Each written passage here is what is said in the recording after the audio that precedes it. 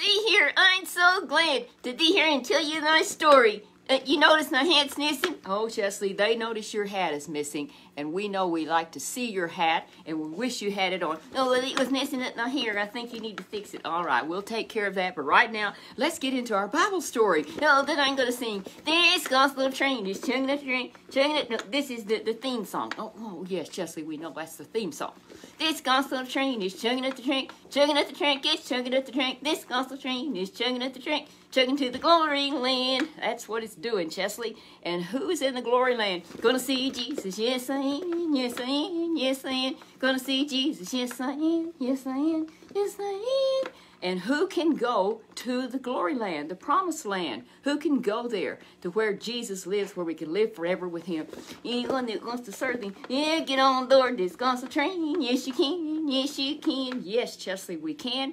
So let's be sure and do that. Love the Lord and serve him with all of our heart. And I think that's just something that you people get to see Jesus. That's right, Chesley. And me, I'm just going to stay just right. You're going to stay because you're a piece of wood. But Chesley, we're thankful that we can be here today to tell Bible story. You know, it's one thing I can do with you pulling the strings and being the voice of need. That's right. We can work together and we're going to get the job done.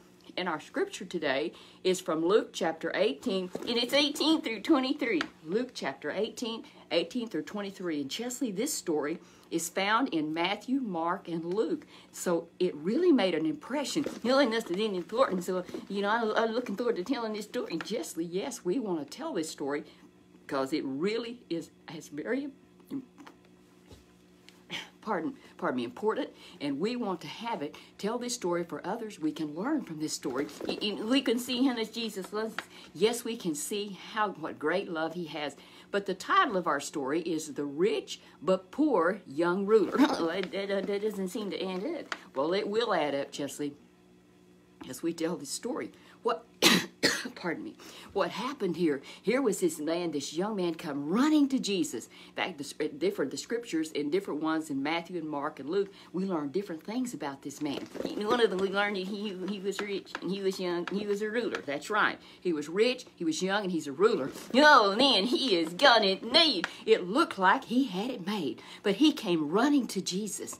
As Jesus was fixing to leave, he came running to him and he said, "Jesus, what could I do that I could inherit eternal life? Just what could I do?" And he just wanted to do one just simple thing. He thought he could just do one thing. And Jesus looked at him, and the scripture tells us he loved him. And he really cared what he said. He took him serious. Now, Chesley, some of the people would come and try to trick Jesus. They'd ask him trick questions, and they wouldn't want to get serious. And that Jesus was nice to them. Jesus was nice to them.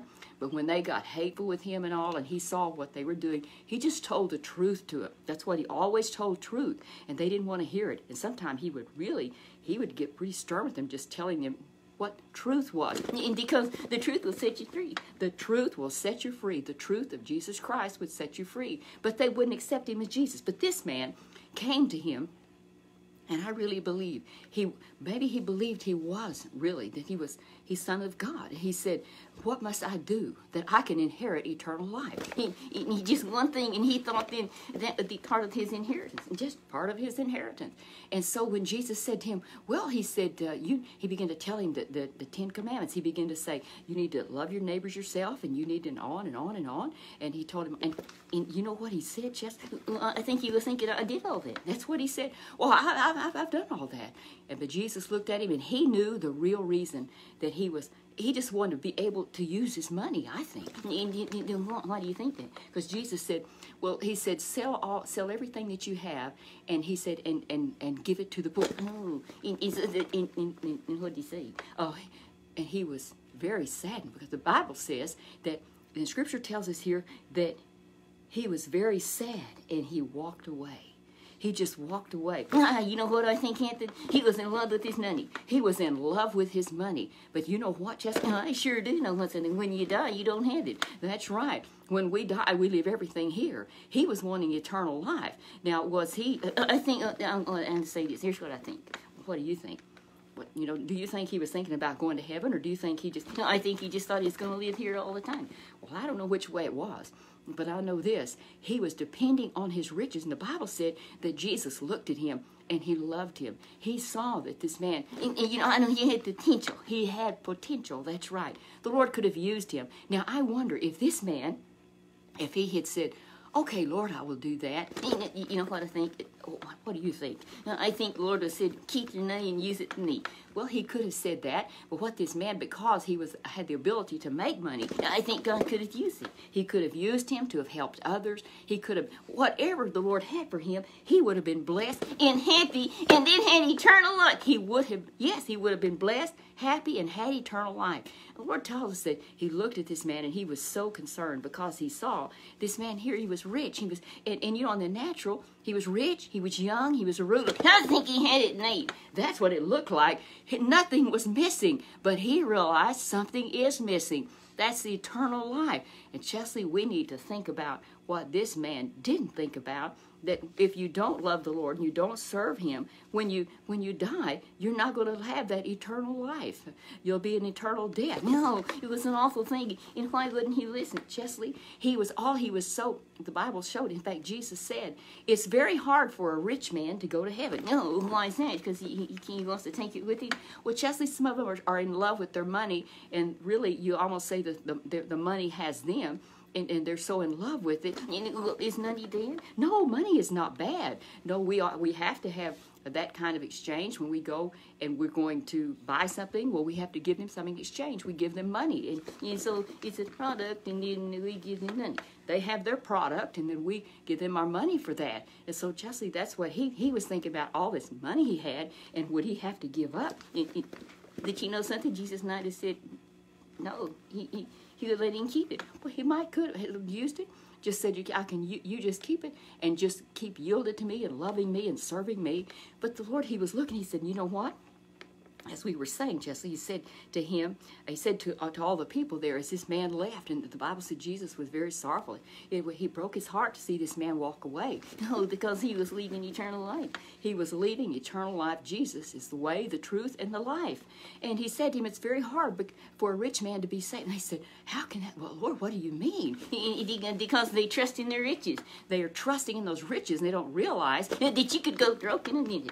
That's right. You can go broke in a minute. I mean, things can happen. Then all of a sudden, something you can be stolen. That's right, Chesley. Thieves have broken in and stolen from people and left them with nothing. And he was telling them, these things here, they're here and they're gone. But he said, it is so hard for a rich man to put their trust in God. Some of them do. Some of them do. That's right. There are those people that love the Lord. I've known people that had a lot of wealth, but they just loved the Lord with all of their heart, and they used it for the Lord. But Chesley, this is a very important scripture.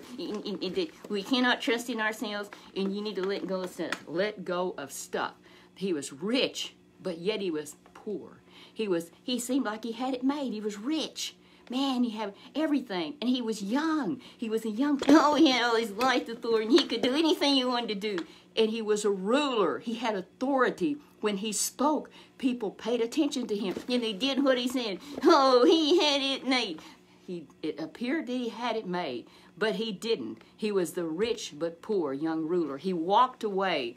He didn't have the Lord in his life. He was so sad, and as Jesus spoke to him, and then it was Peter spoke up, he said, what about us, Lord? He said, we've given up everything. You know what, Peter, he's always thinking. Yes, he was. He was always thinking, and they had left everything, and they had been fishermen, and now they were fishing for men. They were telling about Jesus. Yes, they were walking with Jesus and telling others about Jesus. And Jesus said, you don't have a thing to worry about, Peter. He said, if you love me and serve me, he said, even in this life, you'll be blessed. And then when you go to heaven, that's right, Chesley.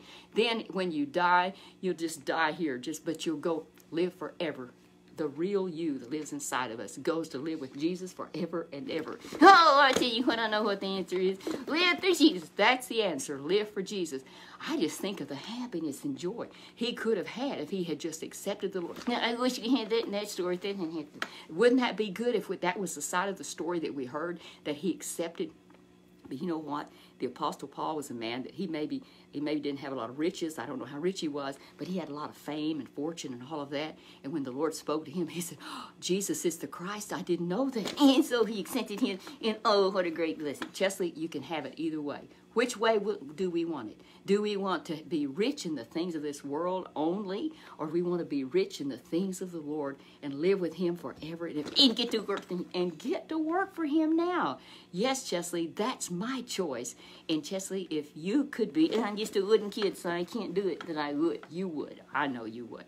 Well, Chesley, it's so good to have you with us today, but you do know, oh, I know what's coming. I'm Chesley, you know, it's time to go to bed, and so...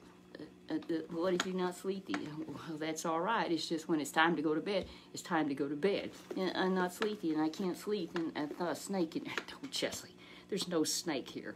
Believe me. So you tell everybody good night, and you look forward. I can't say good night. It's not true. Okay, Chesley, you'll say, so good afternoon. And I got to get stuck in the trunk. Chesley, it's not a bad trunk. It's a nice trunk, and it's padded. Everything is good for you, and you're just stalling. Oh, you guessed it. All right, folks, we'll see you next time. Next Sunday afternoon, and it'll be, I don't know, somewhere around 4 o'clock. Well, Chesley, we're just, it's a little after 4 now. Tell everybody goodbye for one last time. Love you, and I got to get out of here. You know how it is. I don't have a choice. That's right, Chesley. No choice. I'm holding you. Ooh, letting you down easy. I'm doing it, letting you down easy.